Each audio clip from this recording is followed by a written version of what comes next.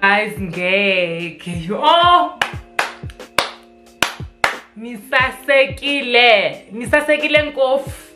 Hayi nisasekile nkofu. Greetings everyone, thank you so much for joining me today. My name is Asive Mvimbi. If you are new to the channel, welcome. If you are a returning subscriber, welcome back. Clicking on this video means a lot. I'm back with another video. I want to talk about hormones today.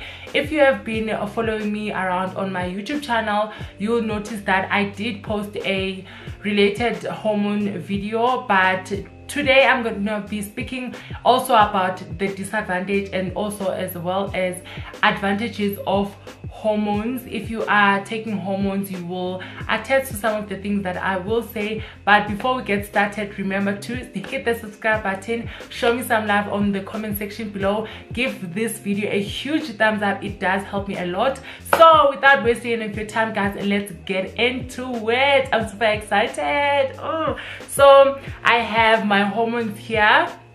This is called, okay, the lighting is just messing with everything. Okay guys, I'm not gonna zoom in the hormones because the lighting is just playing with me right now. So I'm just gonna do this. I hope you guys can see or you will know what I'm talking about. So I have the estrogen and as well as Premarin. So I do use Premarin because a lot of times in South Africa we do run out of estrogen. So it's either you using this or you're using this based on your doctor's recommendation.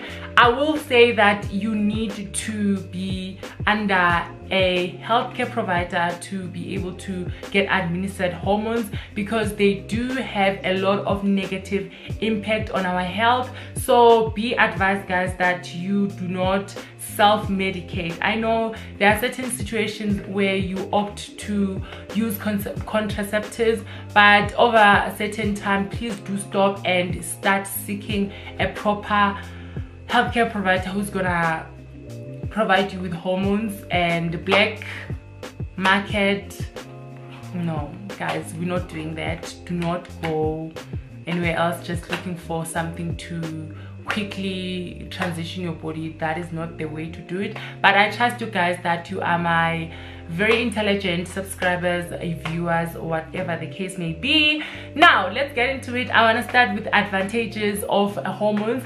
Hormones can make your skin softer if you are in hopes to transition to the body that you want to align with your psychology. If you don't know what transgender means, it means that you're identifying different from the sex assigned at birth. And if you don't understand what transgender means, you can actually go on Google, as it may explain things further more or elaborate things better than I can. So the other advantage that I want to say to you guys is that it eases up your gender dysphoria. If you don't know what gender dysphoria means, it means that you are not comfortable. Your psychological state does not conform with the physical state that you were born in. So there's an imbalance between your psychology and your body. So let's say your mind is saying I'm a woman, and then your body is saying, honey, no ways, there's no way that I'm a woman. But there is a lot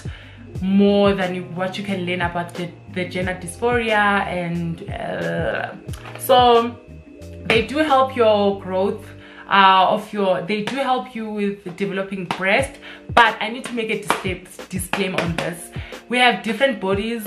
Just because you're using hormones and then your boobs like can grow doesn't necessarily mean the other person will experience the same thing. Not everyone experiences the same results. The voice as well, but it depends. If you started transitioning at before you reached your puberty, you are most likely to have your voice thinner. But it depends, guys. It's not a narrow duct row. It's just it depends on your body and your DNA, really. And what else do I want to say? Some people can pass even if you started transitioning at your 30, while you're at 30, while you're 40, but it depends, guys. I'm not saying that oh my gosh, if you do this then this will happen. No, each experience is relatively to that person. But I have to come on the Premarin. Premarin has a low dosage of estrogen. I normally fret when I have to take these pills because one, they are very slow, and two, they don't have much effect in terms of like maintaining like my estrogens. Most likely I tend to be imbalanced hormones. I tend to be imbalanced when I use this. Well, let's come to disadvantages. Disadvantage on hormones, they are very risky. That's why doctors run tests every 3 months. I'll show you mine as well because I need to go to the hospital and get my blood tested. Laboratory service, they check with this form, so they tick whichever they want to know. They have the hematology, they have chemical pathology, microbiology, and all of that stuff that you want to be checked. So another disadvantage that I have is they are most likely to induce your blood clots and everything that has related to your blood, because it tends to thicken your blood. That's why I always don't feel comfortable when people mentioning, oh my gosh, I went to somewhere where, and it's not a healthcare provider and it's not legal. So because they tend to have a negative impact. Wow, it's long. Then they tend to have a negative effect on your health. Lastly, I want to say that I always get this question: if you stop taking hormones, what will happen to your body? Well, it depends, guys, ne?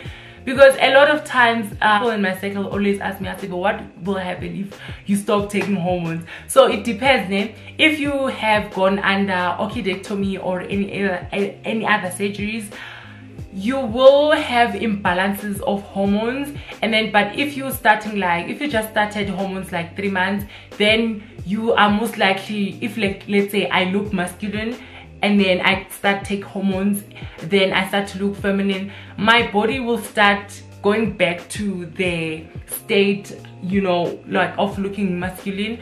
But if you have been taking hormones for years, it will just take a lot from your body to kind of deteriorate in terms of like the estrogens and stuff like that. But I don't know, maybe if I can stop taking hormones for like 5 years, that's when like you're gonna guys see the real thing. Like maybe my voice will start to sound a little bit deeper. Like I will be like, hi guys, how are you doing? You know, those type of things like that. But it's a lot of scientifically explained kind of thing, or hormonal, or whatever that you would like to call it. So yeah, I think that's where I would like to end my video. Thank you so much for coming on here. I really did enjoy filming this video because I want to just enlighten people who want to start hormones and kind of things that they need to comprehend in their mind before they go for their journey. All right, you guys, let me stop rambling. I hope you did enjoy this video. Remember to give this video a huge thumbs up and also comment on the section below. Remember to subscribe. Don't forget to subscribe, guys. We are there. The train is moving slowly but surely. I trust with you guys. I trust in you guys. I believe in you guys. You can do it. You will hit the subscribe button. You will comment and engage on the comment section below. If you are starting your hormones, I wish you all the best. Make sure that you are doing things safe and you take your time, be patient, and it may take years compared to others. It may take just one day to just transition. Your body will get the way you want it to be. The results will be reciprocated over a certain time. Oh, this long, guys. And it's long, guys. It's almost at this point, like, guys. But it's so huge, like, there's so much humidity in my room. Like, wow, I'm sweating. All right, guys, thank you so much. I will see you guys all in my next video. Thank you so much for watching this far. I love you. Love you, love you, love you, love you.